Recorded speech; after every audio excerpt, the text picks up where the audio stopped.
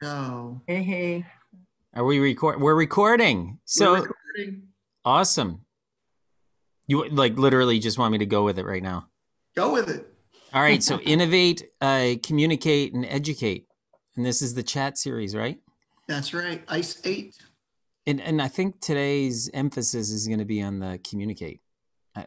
I mean, when you're talking about engagement, we're talking about communicating, and it was interesting the way you were to pass it on to me. Like, I'll hand it to Dave, implying that I'm going to give a presentation. I'm not. This is. I'm going to yammer for a little bit because I can yammer. Jay knows that. We've known each other long enough to know that I can yammer on for quite some time. And but I would love to introduce a concept and then get everybody talking. If you don't mind, I met Kelly. Kelly's with High Road. She's in the HR for High Road. We all know Jay. Fereshta? Yep, I'll put my video on. Where are you from? What organization are you with? I'm with NIGP. It's the Institute for Public Procurement. We're in Herndon, Virginia. I've been with the organization a little over 2 years. And we've been doing a lot as an organization. So what we do is we've got over 16,000 state and local public procurement professionals who are our core members. We also have roughly 1,000 folks in the private sector who are suppliers who want to sell to our members. And so our members, they procure anything from, number 2 pencils for any particular school district to, high-powered equipment like drones and police vehicles and everything in between, and construction equipment. So we run the gamut. And I'm new to nonprofit and association.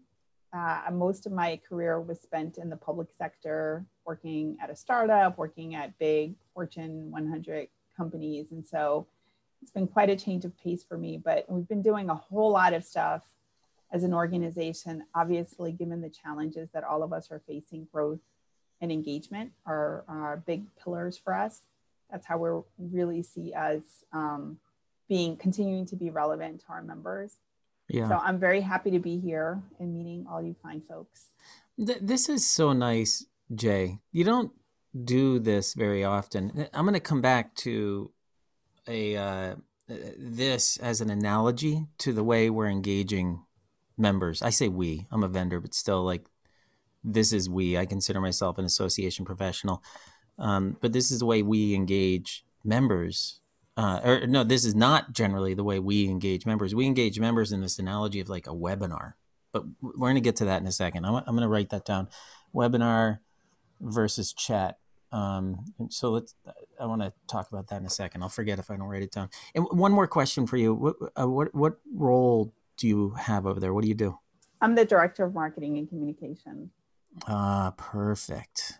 Okay. You're exactly the kind of person I'm hoping to have in here, because you're going to come to the table with this really having to understand or with a good understanding of how associations, even though you're new to the space, are communicating and how it's different from how you might communicate in industry. So we're going to talk about that too. Jamie, can you jump on the line for a second? Yeah, here I am. Hi, Jamie. So Hi, how's it going?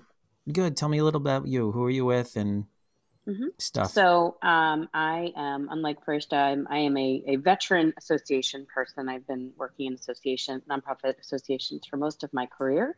I'm currently unattached. I am one of the COVID-related layoffs from 2020, and so what's your niche? Maybe we can help you find something. No, that would be awesome. So my niche is membership and professional development, and I'm really looking for my next role. I'm really looking to find a job where I can leverage my skills building membership strategy and value in the areas of professional development and diversity, equity, and inclusion, leadership development programs, so on and so forth. So that's who I am. Not that it matters much, but where do you live now?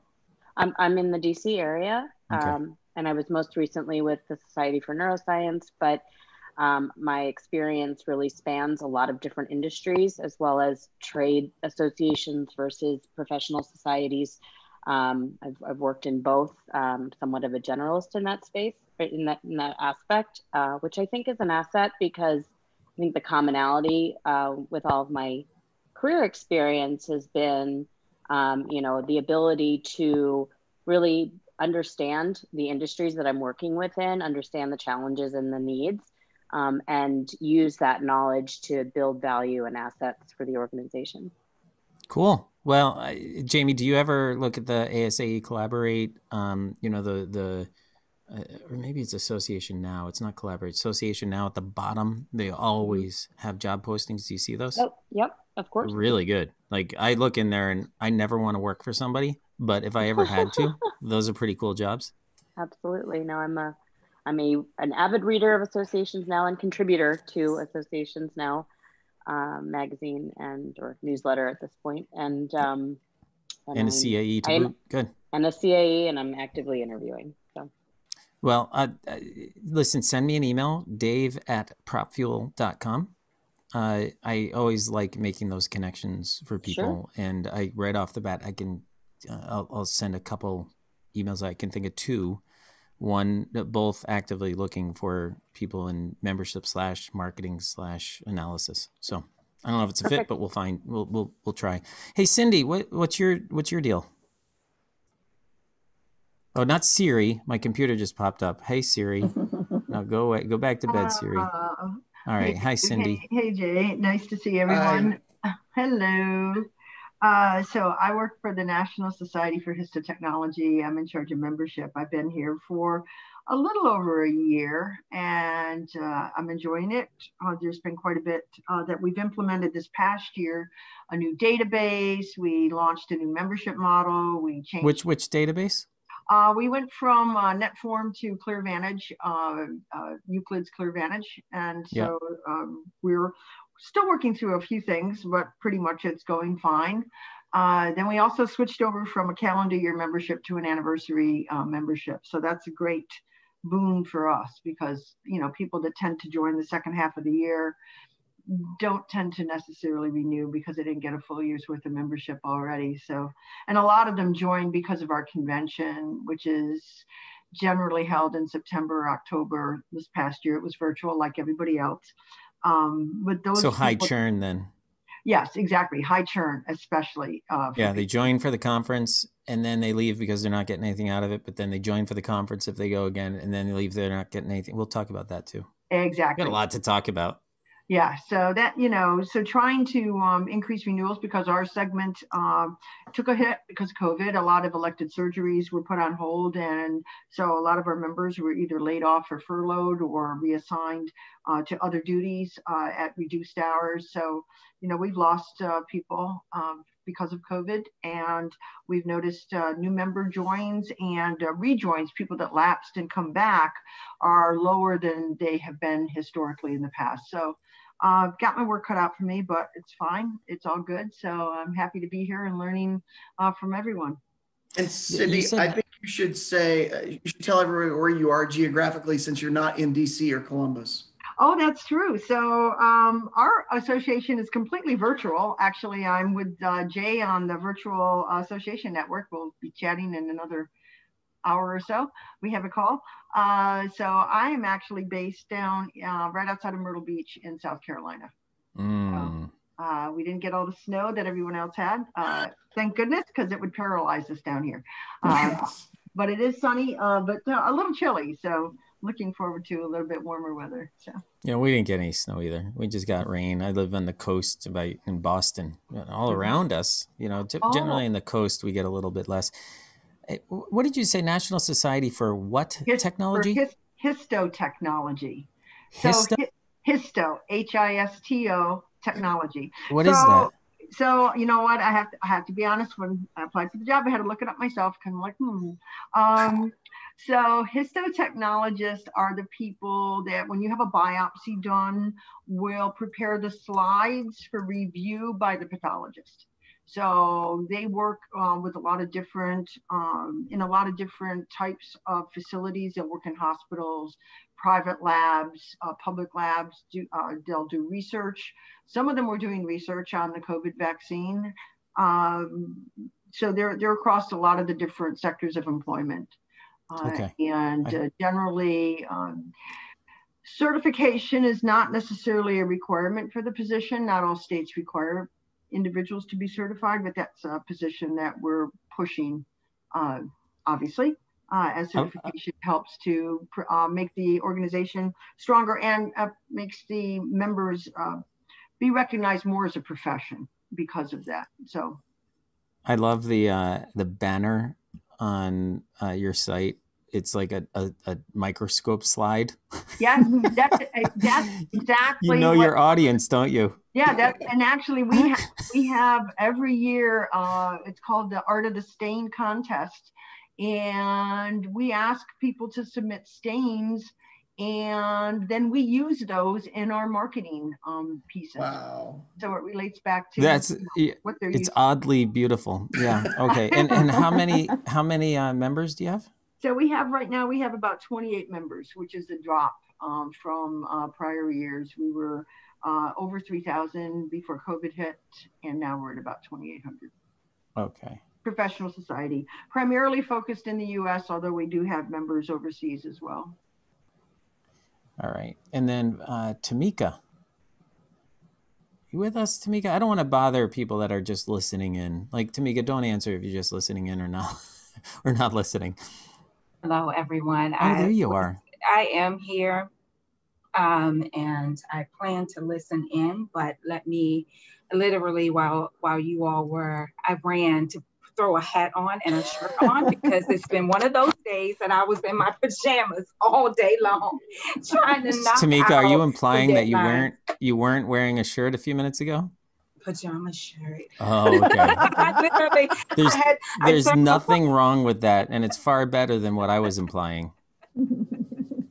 So I said, let me run and throw a shirt. Can we edit that out, by the way? Oh, it's being recorded. It is, isn't it? Oh yeah. Tamika definitely put on a shirt for the recording. All right. Okay. Hello, everyone. I am Tamika Brown. I work for the Alliance for Academic Internal Medicine in Alexandria, Virginia. And I have been with the Alliance for a year. Last month made a year. The member engagement manager for the Alliance. I've been in association management for about 12 years now in various capacities, pretty much in the membership space.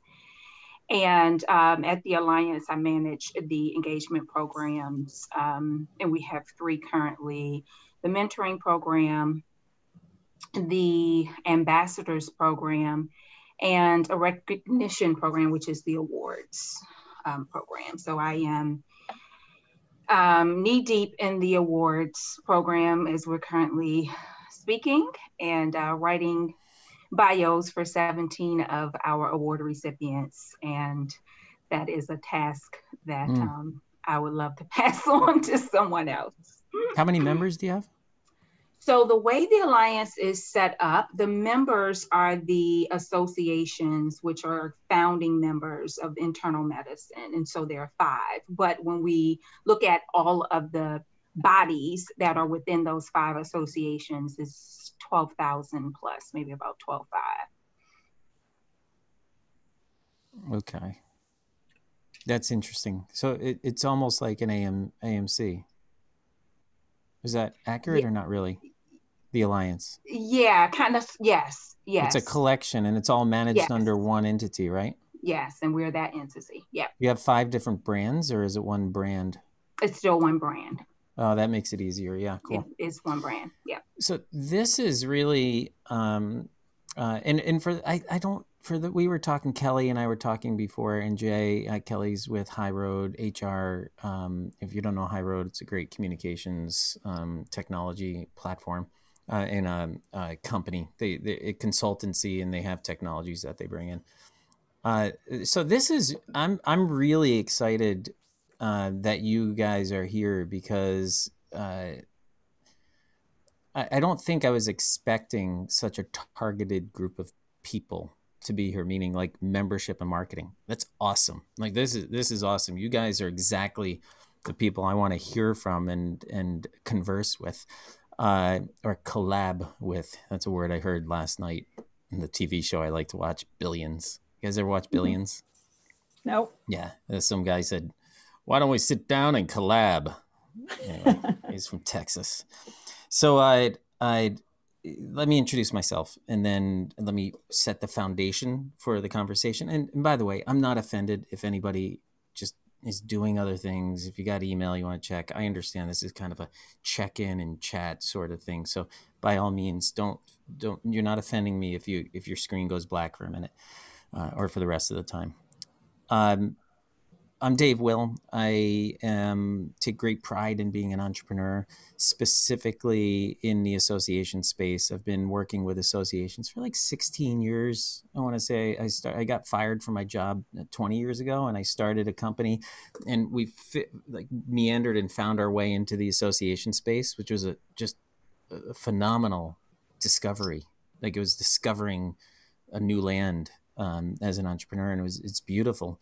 And we, over a period of time, we got to know a lot of people, and we got to know, like Jay, for instance. I've known Jay a very long time. I don't know how or when we met. You worked for Personify a long time ago, right? Yeah. Mm-hmm. Yeah, maybe that's how we got to know each other. But I've known Jay quite a while, and every now and then we get into these conversations. We see each other at conferences. And so I have a lot of those relationships, but we also learned in the company that I was building several years ago, we learned a lot of the problems and, what associations do really well and what associations don't do so well. And one of the things I like to tap into, generally speaking, this could be offensive, I'm going to say it anyway. Associations tend to be a little bit behind the curve in their use of technology. Is that fair to say? Oh, yes. I mean, Freshta, no, who came from industry? Freshta, right? Yeah. Yeah. So you're probably it was a hard observing adjustment. That. Yeah, it was a hard adjustment because my right before coming here, I worked at a startup, and it was quite a change of pace. So I worked in tech for about 4 years. But, what I'll say is, like, I was brought in for that reason because our CEO realized we needed help. And so it was myself and my boss, who's our chief growth officer, who also came from private industry, are like, you got to help us. So, yeah, Jamie made a good point in the chat, and maybe slightly faster to pick up on it than government. You're right. You're definitely not government. But the other thing about associations, I think that's interesting is and this is, another characteristic, especially as compared to the tech startup world, is decisions are made by committees. Groups of people oftentimes are the ones making decisions, all the way down to relatively small financial decisions are still made by groups of people, which, if you know how committees work or boards work, generally speaking, the most conservative decision is the one that's going to take hold. And as a result, risks are rarely taken, and as a result, leaps of innovation are rarely achieved, generally speaking. Now, you could debate that, I think, but I think that's kind of an interesting characteristic of the association space. But I like that about the association space, because associations look outside of their entity for innovation. They look outside of their entity for creativity. And so that's something that I've tapped into. And my first company was called Peach New Media, a learning management system that Freestone is the product. And Freestone is now sold that back in 2015 to, at the time it was Billa, which was then acquired by Community Brands. So Freestone is one of the learning management systems now in Community Brands. I'm very proud of that. But since then, I started PropFuel with a couple other people from my last company that also understand associations inside and out. And we've built this, what we refer to as a member engagement or communications platform. So it's, Jay, I said I wasn't going to share slides, but I may actually change my mind on that. At some point, I might jump in and talk a little bit or give this introduction, but it's a conversational member engagement platform. That's what we're trying to encourage now.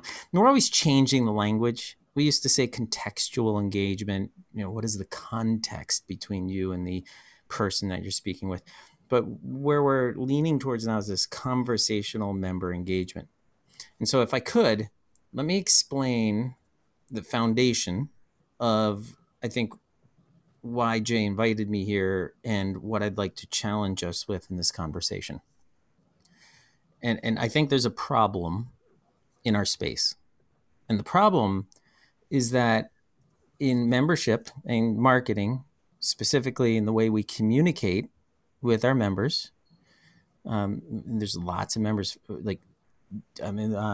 16,000, 2,800, 12,500. You guys, there's a lot of members. You cannot talk to them on the phone every day.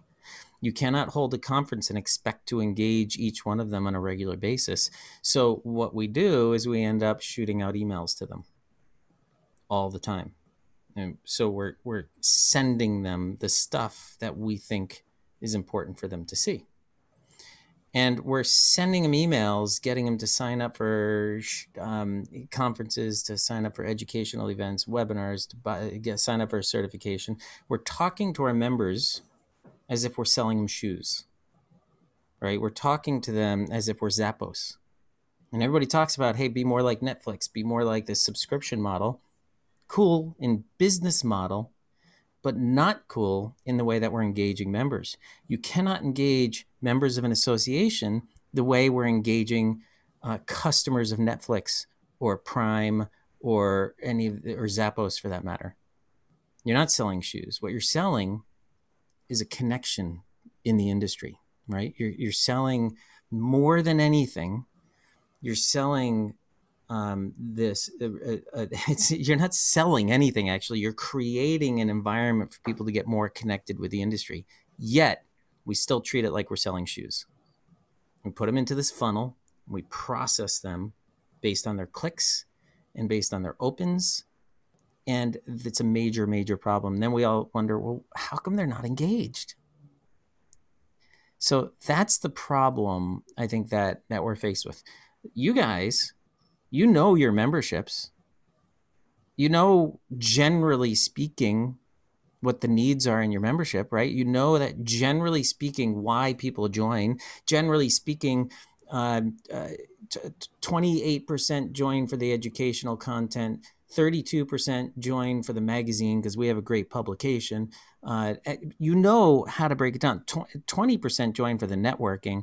And, so you break it down, exactly, because you've done surveys and you've talked to people. And so what the membership needs.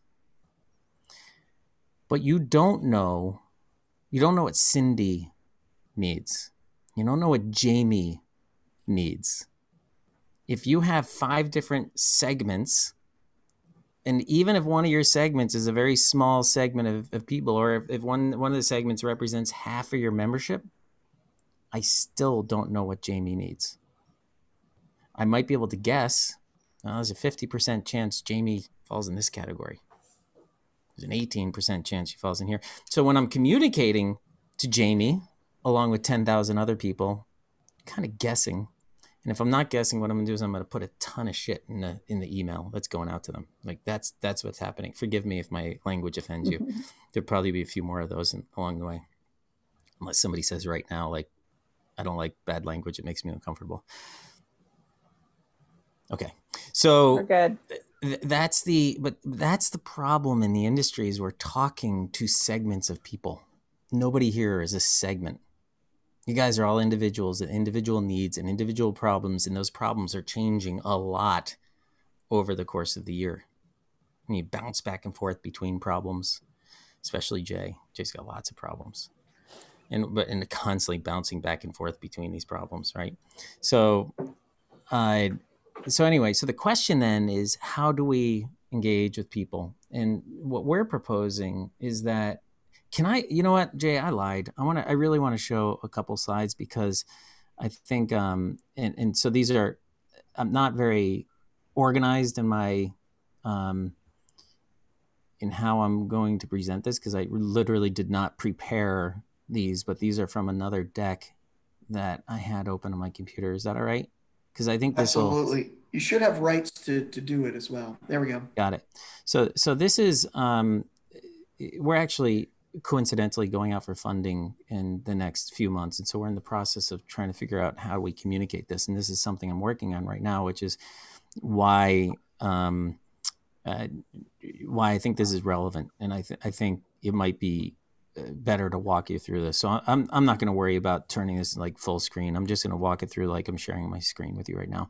And so here's that problem that I communicated. We're trying to create these meaningful connections, but we're just sending stuff out to people.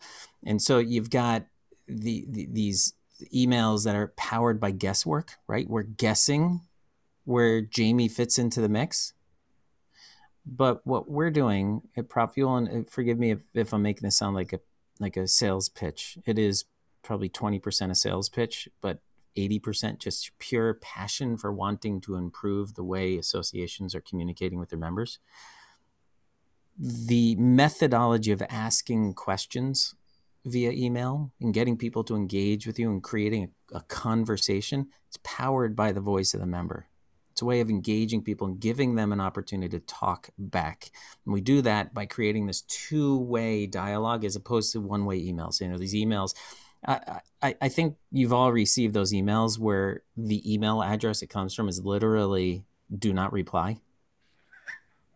Like, can you imagine an association? I don't know of any associations do that. Usually it comes from membership or info or something like that. Rarely does it come from like a particular person. Rarely. Really? Sometimes it does. Oh. Yeah, I can tell you in our client base, I'm constantly trying to get people to make these emails come from a person as opposed to from membership. But I mean, the fact that some industries even send out emails to say do not reply just goes to show that they don't want to hear from you, or they don't have the mechanism to manage hearing from you. So that's one of the things we're trying to solve in this problem. We really want the ability for people to talk to us. That requires the ability for this two-way engagement. And then this idea of posting stuff, just constantly posting stuff onto the internet, onto email, and then completely unrelated stuff everywhere else. What we're hoping to do is reach people through a bunch of different mediums. And that's what the dynamic element means, is being able to leverage all these different elements of your communication to connect with people. And so the idea is, I'm going to skip over some of the details of the platform. One thing I do want to show, let me see, I think I got another one here. There's this ask, capture, act. And again, forgive me for jumping all around. Here we go. This is what I wanted to show you. So this is the methodology we use. Ask, capture, act. And the idea is that we're sending out these emails with a question that people answer right in the email. It's not a survey. I oftentimes is confused for surveys because we're asking a question, right? And what do surveys do? They ask questions. A survey base is usually several questions, and you send it out over email with the hopes of getting people involved. And it says, take our survey, and you go take the survey, and then you submit it, and that's the end of it. Usually it probably ends up, somebody reads it, like one of you guys, a membership person reads it and like, oh, that's interesting. Yeah, that's what I thought. That's what I thought. Cool. Half of our membership likes certifications, 13% likes this. Cool. Still don't know what Jamie wants.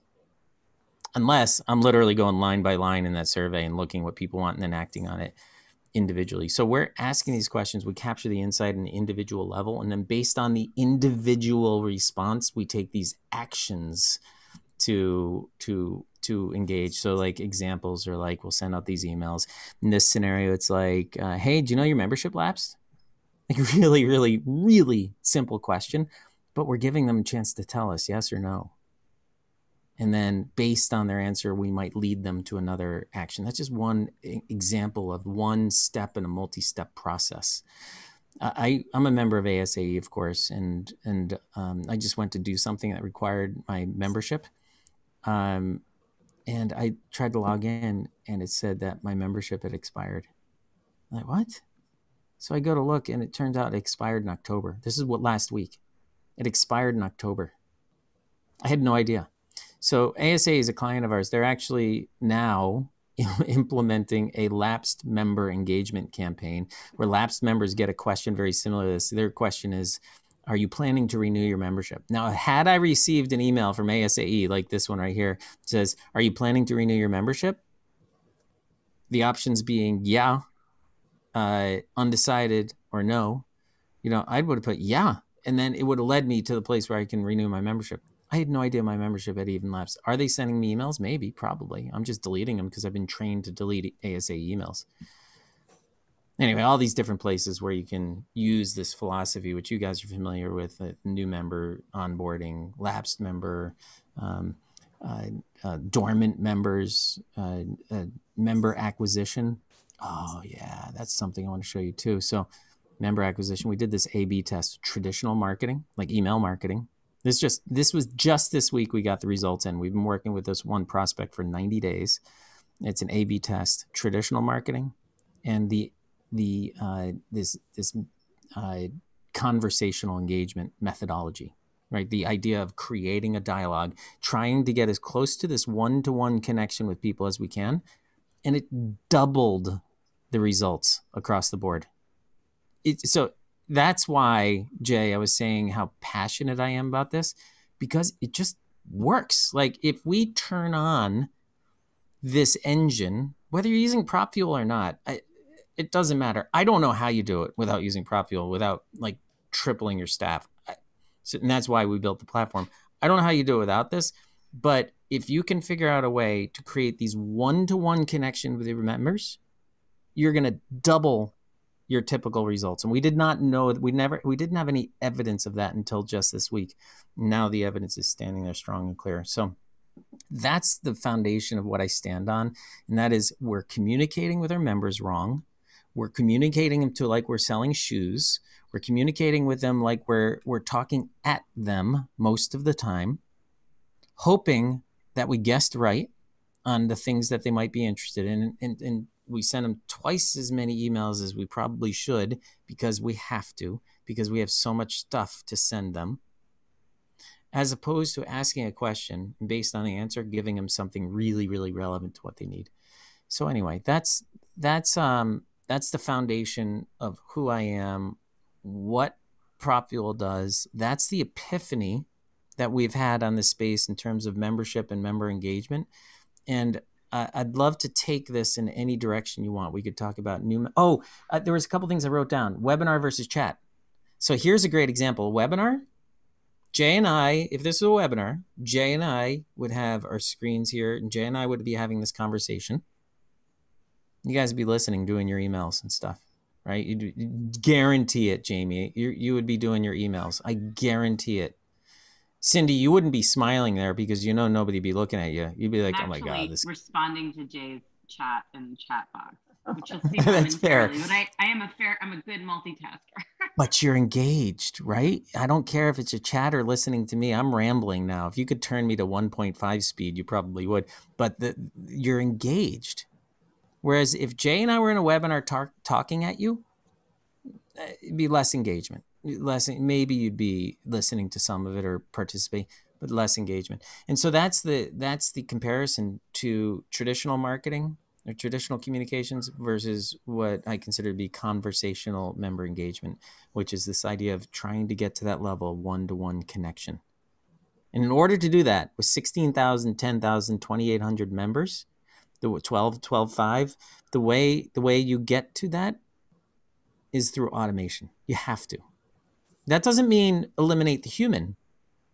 All that means is automating the processes so that Cindy knows who to talk to, when to talk to them, and what to talk to them about.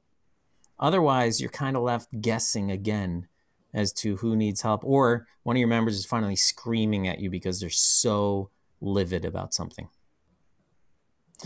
So anyway, I could give you example after example. Let's talk about renewals for a second, Cindy.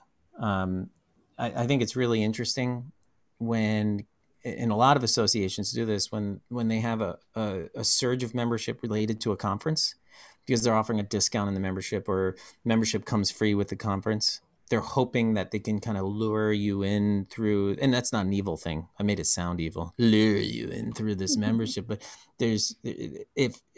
it's a good tactic, but the problem is usually people are there for the conference and then they don't give a shit about anything else. So the trick then is in year one of their membership to really show them the value. And the way you show somebody the value is you find out what's important to them. You find out what their needs are, and then you can respond to that with something really, really valuable. Like Cindy, I could look at you. I could see you might like flowers. You might like art. You like food, baskets and jars. You might like knitting based on your sweater. Or I could just say, Cindy, what's something you like to do? Tell me about a hobby of yours. Actually answer the question for me. What's something you like to do in your free time? So I'm an avid reader. I love to read mystery books, especially. Who's like the number one author? Like, what are you reading right now? So I like, well, I also noticed that a lot of my authors are older women that are tending to die off. So that's a problem. I have to cultivate younger folks. Just like associations have to cultivate younger folks. I like Mary Higgins Clark. I like Lisa Scoline, Lisa Gardner. They're some of my favorites. So. And older women are always dying off. You know what I mean, Jay? And God, older men aren't. So I said so many stupid jokes.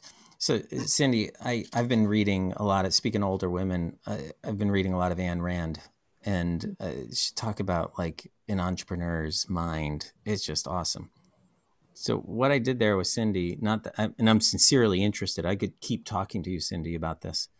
But what I did there with Cindy is I didn't just send Cindy a note saying, Cindy, I see you like flowers and food. That is a fridge behind you, right? It's actually my file cabinet. But I do like food. Don't worry, I like food too. Yes, I do. No, but that would have been wrong. Well, okay, maybe I would have gotten lucky, and she does like, well, most people like food. 53% of everybody I talk to eats. So, but I could have guessed, flowers and art. So we're going to send her some information about flowers and art, or even worse. I'm looking in this whole group. You're all women, except for Jay and me. So therefore, we should talk about clothing, because women all like clothing, right? So maybe I'm accurate. Okay, no. I would have been good with Freshta, but I just don't know. I'm wearing a hoodie. Just if you can't see, I'm wearing a hoodie. But what I did with Cindy is I asked her what she likes. She likes books, and we had a nice short conversation about books. Now, Cindy and I, if we see each other at a conference, are probably more likely to have a connection than with somebody that is sitting here watching this in a webinar. That's the value of this idea of conversational member engagement. All right, and so if you can do that with your renewal process, hey, why are you hesitating to renew? Looking back on your membership, what was most valuable to you? And multiple choice is fine. It doesn't all have to be open-ended. Open-ended is hard to answer. It takes time and effort. Multiple choice is fine. Generally, you know what the answers are going to be. You just want to know what the answer is for Cindy. So, there's all kinds of questions in the renewal process. The acquisition process of bringing new members on board. What's the number one issue in your day-to-day operations right now? What is something in our industry you're really concerned about? And based on how they answer, you lead them to something that is only you guys can provide. So, by the way, you can get access to this if you just join our membership. So those are two sides of the spectrum, from member acquisition to member renewal. And I always wondered how radio talk show hosts could just talk and talk and talk. And here we are 43 minutes into this, and I haven't let anybody else say a word. So I think I just figured it out. You just find something you're passionate about. I have a question. I'm going to stop talking. Yeah. Yeah. So Our association, I mean, we've taken a little bit of a dip in terms of renewals and acquisitions, but we've actually had pretty strong numbers. I mean, our renewals, I don't know what the current rate is, but it was usually in the 90 to 95%. And I forget off the top of my head our acquisitions. What is NIGP again? Is the Institute for Public Procurement. Okay. So we've got about 3,000 agencies that are members, and then 16,000 members overall. Okay. So there are some agencies that may have 50, 100, 200, 300 members that join NIGP. And I'm actually working with my colleague in membership, and we've been updating our both our renewal and our new member messaging. So this is a really great topic for me to, this is really, really helpful for me, very timely. One of the issues that I'm trying to get a better understanding of is I think there are a lot of our members who simply don't know that they're members, and they don't know what the benefits of their membership are. Because you may have, you know, an agency that has 300 members, and the rep signs up these 300 individuals to become NIGP members, but that process to get that information to them, I don't know what happens. So there's a huge opportunity for us to let these people know, hey, you're NIGP members, and you get these like awesome benefits, right? You get reduced this and free access to that, et cetera. Can you talk to me a little bit about like onboarding when you've got new members? So you've acquired them. Totally. Yes. And now, like, how do you get them to actually use the services? Because that's the only way you're going to get them to see the full value of their membership. All right. So instead of searching for this now, email me if you want this. We have a case study that we just did like 2 weeks ago with ASAE. They've been using PropFuel for like a year, that shows how they do new member onboarding, totally for the intent of educating members as to the value of ASAE, starting with ask, capture input, and then offer a response. So email me if you're interested, and I'll send this to you, dave@propfuel.com, and I'll send you the link for the ASAE case study. And I could also show you now. I'd rather not waste that time. We only have a few more minutes left. Most organizations, and ASAE did this too in the beginning, you join, and they send you this massive list and I've counted some of these emails. One I counted just out of the blue. It's not the highest. It's just one I counted 50 links, 50 links for me to click on, not including the social media at the bottom. 50 things I could have clicked on. They say with a good sales call to action, you should have one thing for them to click on. Now, granted, an association is not selling shoes, so they don't need one click, but 50, I'm not going to go through 50 things and go through that filter. So I'm more likely just to say, you know what, I don't have time for this general information. Now, if ASA were to ask me, why did I join? Why did you join ASAE? A few different options based on how I click. Now they're actually sending me something relevant to how I ask. Next question might be something related to how I like to learn, or how do I see myself among my peers? For me, I probably choose technology, which is the peers, or marketing and membership is where I see myself, because I love talking to you guys about this stuff the membership marketing. Maybe I click there and then I see all the membership marketing related stuff, relevant stuff. So that's one thing I'll comment on. So I think oftentimes we're talking at our members and dumping a bunch of stuff in their laps when we don't even know what it is they want. Here's the other comment I want to make about new members. New members join for the benefits, but they stay for the people. Like that's I don't know that I can prove that, but I'm pretty sure based on a lot of the organizations I've talked to, that's the sentiment, is that people join for the benefits and they stay for the people. So you have 1 year. to help people make those connections, either with the organization or with their peers. You have 1 year to make that happen. Your questions over the course of that first year, your onboarding process better be getting them connected with people so that they come back for a second year. Because if you're just trying to give them that 10% discount on the hotel chain that for when they travel, now all of a sudden it's just a calculation. Am I saving enough on my travel to warrant the $350 I pay for membership or whatever? So I think we put way too much emphasis on the discounts rather than what it is people really need. So those are the two things I would say is, I don't know if that helps, but if you send me, and I'll go one step further. If you want to get into a more in-depth conversation, typically the way will work, and again, forgive me if I'm selling right now. I am a little bit, but no, I mean, this is one of the reasons why I joined. I was on another call yesterday because we're I'm planning for my next fiscal year. We operate on a July through June time period. So I'm looking to see what does my roadmap look like for next year. We just launched a new website. We rebranded this past year. There's a whole lot more that we're going to do with our website, but there's like some fundamental things that we need to try to solve for as an organization. So I'm going to follow up with you, but I'd like to set up a follow-up meeting with some of my other colleagues for you to do a demo for us. To see if that's what I was going to say. Oh, yeah. So we just did a demo day today, like literally 2 hours ago, like a group demo. But I found the link. Here's the link for the ASA case study. I just put it into the chat.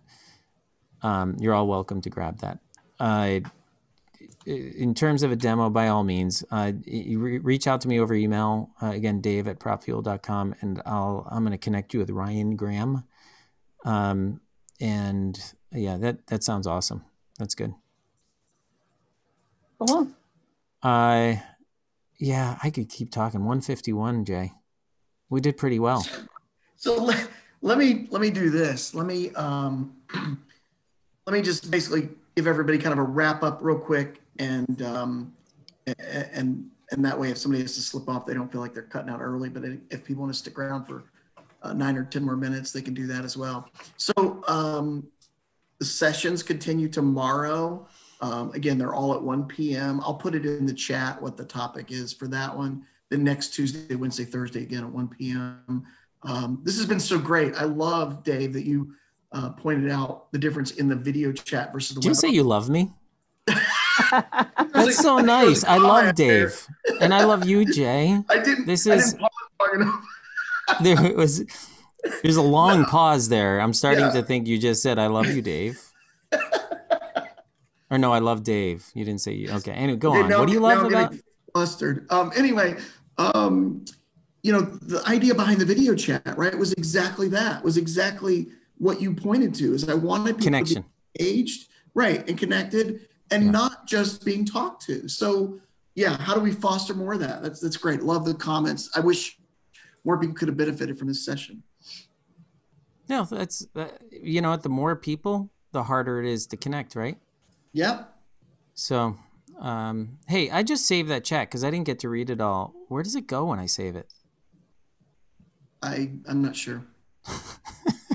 I'm going to say here, I got it. It's saved to my computer. I got it. Yeah, it goes on your computer, Dave. You'll find it, at least when I've saved chats before it pops up on your computer. All right, cool. File, save chat. I got it now. Cool.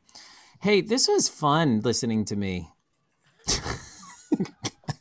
I'm such a dink, as my wife would say. Such a dink. He's all mine. That's what she would say. Yeah, I sincerely, Jay, I appreciate this because I really enjoy I really enjoy this topic, and I feel like it's a bit of a movement now to help people see the light that we've got to stop selling shoes. We gotta get more into creating stronger connections with members, and you cannot do it with the existing technology. Thank you so much, Jay. Absolutely. Everybody have a great afternoon. Let us know if you can be of service. I just put my email address in there if anybody has any. Oh yeah, I'll put mine in, Dave@PropFuel. There we go. I love you, Jay. Bye. Bye. Bye, everybody. Have a great day.